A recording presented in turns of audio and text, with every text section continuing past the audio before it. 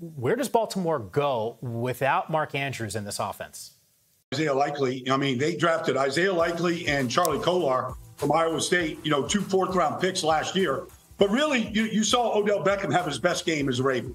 Like, he's healthy right now, and he wants the ball. We saw Rashad Bateman catch this touchdown pass last night once Lamar Jackson got outside the pocket.